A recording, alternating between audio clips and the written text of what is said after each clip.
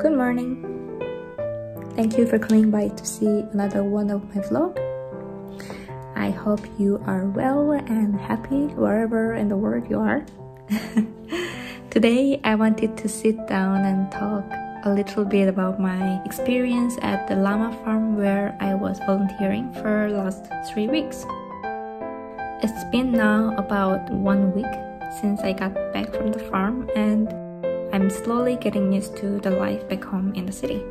I'm actually surprised that I got so used to the farm life so fast. I remember the first few days it was quite hard on me to adapt because the work is mainly physical. And compared to the lifestyle I had right before, I was not really doing much physical activities or exercises. I was mainly staying at home, because of quarantine. So I was basically like a squid, and then I was at the farm working. As the days passed, I got into the daily routine and I began to feel more and more comfortable. To talk a little bit about my days were always filled with works to do. I chatted a lot with my colleagues, and there was so much nature and animals around that I just genuinely loved being there. Especially, it made me so happy to be with the animals. They are such wonderful creatures and also so therapeutic somehow. What I noticed in the farm was that the more I was there, the less worries I had. And I was really just living the moment and I enjoyed it. I think now that I'm back to my normal life, let's say, I should really continue to be more like that. Because before, I think I had a lot of thoughts and worries, and I agonized a lot about my future, just about everything. But then when I was at the farm, in the nature, being with the animals, it's interesting how every big worries I had became so small and almost non-existent.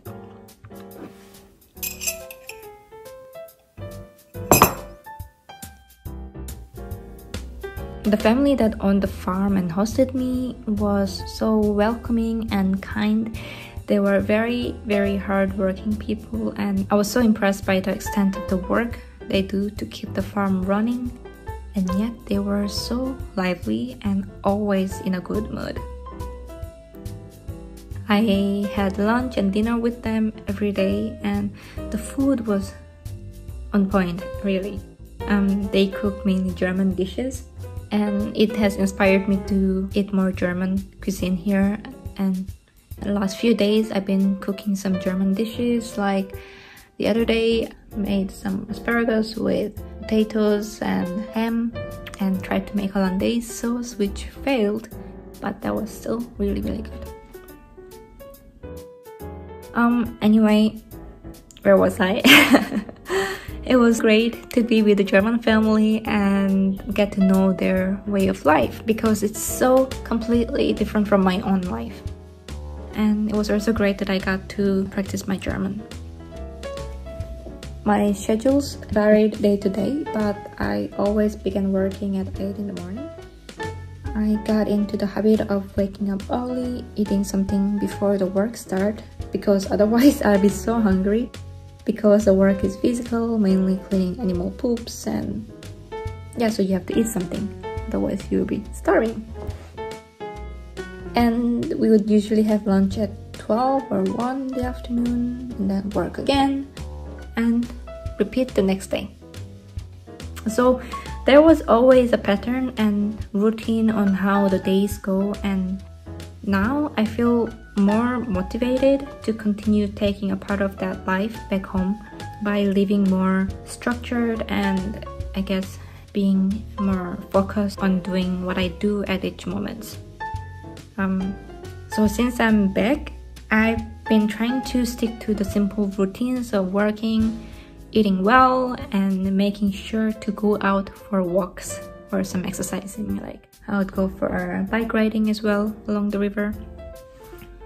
I definitely feel more motivated to be productive and to get things done, because when I think about the people at the farm, they were doing so much in a day. It's really impressive. And it made me compare myself and how much I get things done and still complain a lot. So that was such an inspiration. So I've been using the Pomodoro method for being more productive, and I think it has really helped me, because usually it's quite hard for me to get into the concentration mode and bring my attention together when I start working at my desk. I mean, once I actually start, then I'm fully into it. This would be usually after like an hour of web surfing and just watching videos, and then I would get into the work. I always felt somewhat guilty about the time that I'm killing in the morning, but with this method, when the countdown starts, my mind and body just sets to the work mode, and then I get some things done. It's really great. I'm not sure if this method will continue to work on me, but currently it's doing well. Anyway, I'm so grateful that I was able to live this wholesome life at the farm, even for only a few weeks.